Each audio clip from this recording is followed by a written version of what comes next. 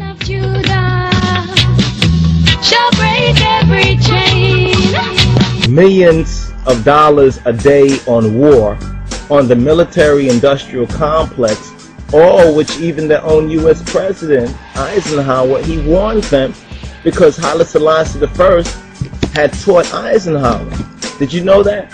That Eisenhower was taught things that he was ashamed to say this, and it's written in the press. We have the documentation.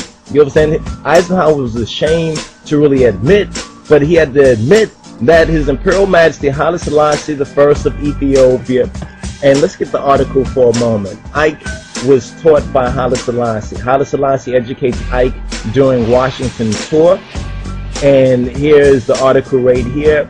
President Eisenhower told his press conference Wednesday that he received from Haile Selassie I, Emperor of Ethiopia, a very elementary education which he should have had before. That Eisenhower, a decorated war hero, you understand, had to admit that he was ashamed to say that the emperor, that Kedamawi Haile Selassie, Abba Tachin and Abba Kadus, had given him some very elementary education which he should have had before. Isn't this interesting? That Eisenhower was taught by His Imperial Majesty.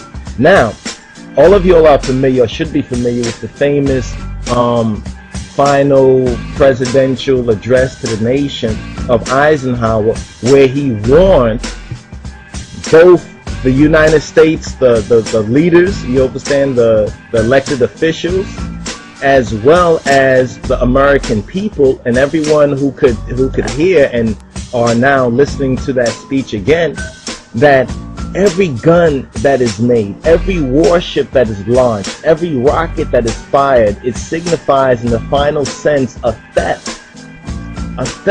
from those who hunger and are not fed, those who are cold and not clothed. This is what Eisenhower learned from His Imperial Majesty Haile Selassie I. So when you look at this world situation, this worsening prophetic, very prophetic world situation that's going on, remember what the Bible teaches, that the stone which the builders, who are the Freemasons, the secret society, the stone which the builders refused, it has become the head cornerstone.